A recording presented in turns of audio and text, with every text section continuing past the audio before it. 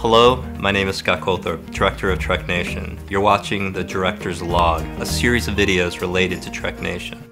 For those of us that were too young to experience the 60s, a lesson is in order, and I can't think of a wiser woman than Bjo Trimble to tell it. She led the campaign to save Star Trek in the late 1960s.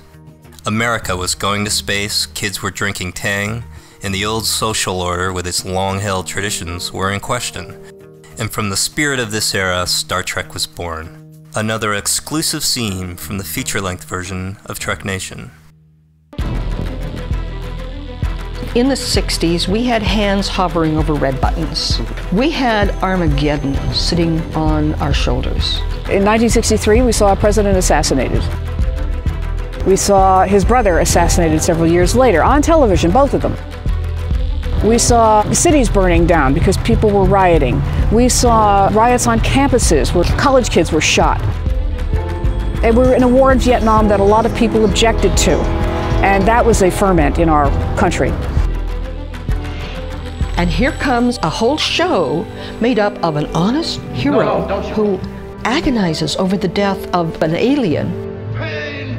And they are promising us a future 200 years from now. They are saying that we are going to try to get along with our fellow man and woman. Here was a show that offered us hope.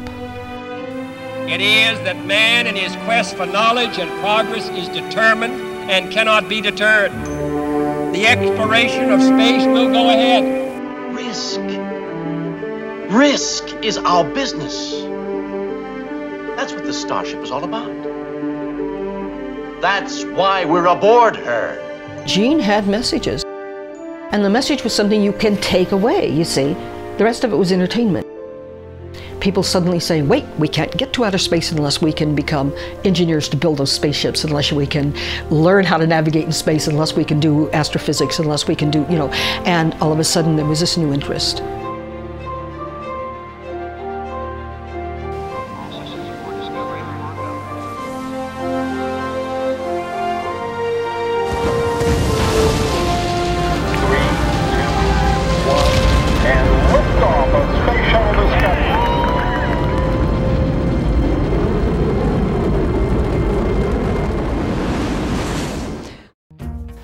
Follow Trek Nation on YouTube, Twitter, Facebook, or Google+, to be the first to know when a new episode is released, and please share these videos with the rest of the Trek Nation.